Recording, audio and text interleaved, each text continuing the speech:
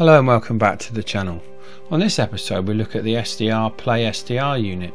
This unit was kindly sent to me by John from SDRplay here in the UK, and I'm going to be using this as we go on in the series of videos I'm going to do as the base station SDR unit.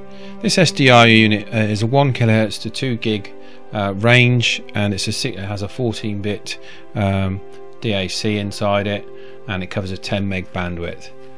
I've been meaning to get a new SDR for a little while. In the last video I mentioned it, and John mentioned about testing this on the channel, so I've agreed. I've now got the old SDR unit going spare, and I shall perhaps run some tests side by side to see how they both compare.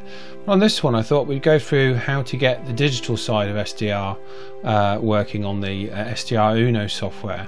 If you go to the DSDplus website, you can download the software from there. This will decode the digital stream from any SDR, from SDRsharp or SDRuno. The procedure is the same. So if you go to the website, download this program, put it onto, I put mine in the root of the C drive there, just put it into a folder, and then you're just going to basically in SDRuno run this directly from the folder as an exe file.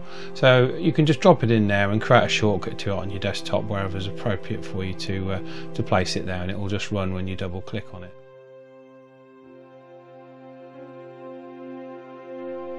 Okay, now we'll put the virtual audio cable installed. To go to the VB Audio website and download that and run that and install whichever is appropriate for your operating system.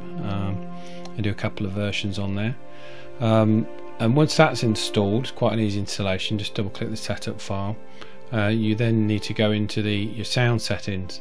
If you haven't already got the SDRuno software, go and get the SDRuno software down from the SDRplay website, and there's also manuals on there as well should you need them. And if you haven't already got a unit, obviously you can purchase your unit on their website from there. So it's a nice little website, this, and it's good to support a British company with a good product such as this. I found it to be very good. I've only been using it for about a week, but I have to say that it's been very good. I've really enjoyed using it. So download that SDRuno software and get that set up. Go to your sound settings as I mentioned here, and just double check the input is your VB audio, your virtual cable on your input. That's important. That's a step a lot of people don't make. And what you can also do is go into the device properties and set the settings to 44 kilohertz, as I'll show here. It seemed to make a bit of a difference, and it's been recommended to me to do that for DSDplus. Okay, if you open up the SDRuno software, there's a couple of things you have to do. You have to take the DSer off here, switch that off, and you set a narrow, obviously it's in narrowband FM mode, and set a 15K bandwidth on your filter. Don't go too wide with that. And then the other thing you have to do is change the input there to your VB virtual audio cable input. Now you won't hear anything come out the speakers when you do this and you hit play, because it's directing the sound to the DSDplus program. You can adjust your gain if required, and then when start DSDplus, and you go to your to a suitable DMR section of the frequency, which I'll show you in the next clip. You can arrange obviously the windows, as I'm showing here, the DSDplus windows, to be on top as I showed in the last video.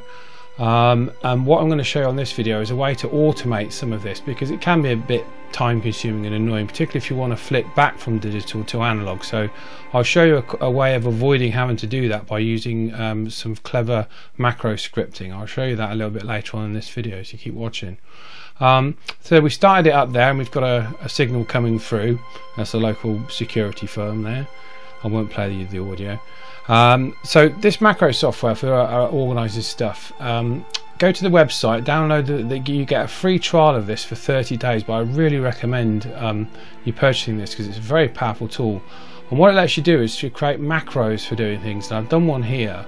I've done two, in fact, one for the digital side and one for the analog side. So if I run the digital one I have here, it will actually perform. I've got it to slow down so you can see it a little bit.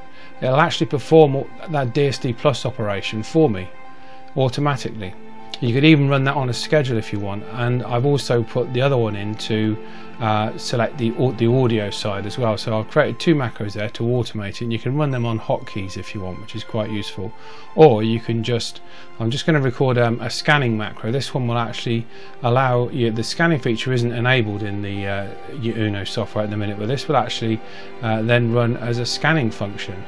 So I can get it to, I can program it here to scan through all these channels, and that'll run as an actual macro when I click, and I can get it to loop it or loop it as a macro as well. So you can use the macro software to drive your SDR software. You can also do this with Ham Radio Deluxe and many other, any other Windows function that you like. I actually use it for backing up CCTV footage as well. So it's a very, very powerful tool. There you go. And you can see that running. I've sped it up a little bit. And what you can do there, you can pop this window on top and then keep that window in the bottom right of your software there, and then just run, if you don't want to run hotkeys, you can just literally click on the little links there and run them separately. But I've got these set up so I run them on hotkeys, which I find is a lot better. So I just thought there's a little tip for you there to automate the switching between digital and analog when you're in either SDRsharp or SDRuno. And if we say to Decoding 1018 or 999. Second floor received. Oui, a bit of final received. 01 received. Received. Right, I hope you found this useful, and you'll join me on the next one. I've got lots of videos planned for this year, so keep tuned to the channel, and thanks ever so much for watching. We'll catch you on the next one.